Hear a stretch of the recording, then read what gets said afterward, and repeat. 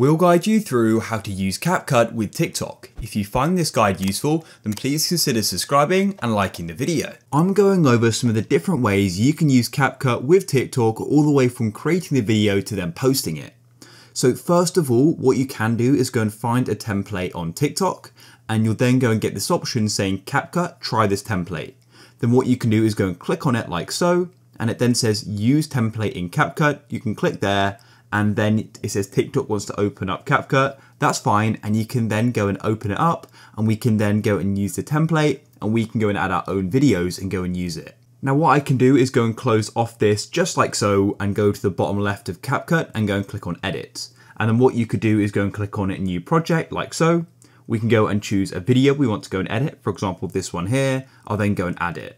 So what you can do is you can actually go and use TikTok sounds in CapCut. So to do that, you come to the bottom, go and click on audio and then sounds.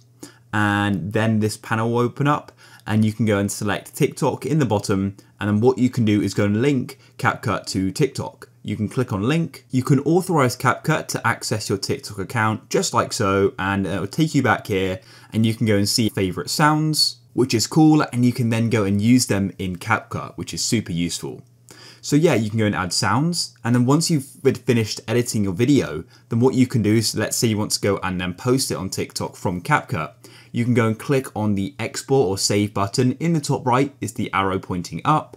It'll go and take a moment to save. After it has, you can then go and share it straight to TikTok. So you can go and click on share to TikTok just like so. It will open it up, and you can see the video here, and you can go and do some more edits to it. And you can go and press on next in the bottom right, and we can then go and post it. It's super simple.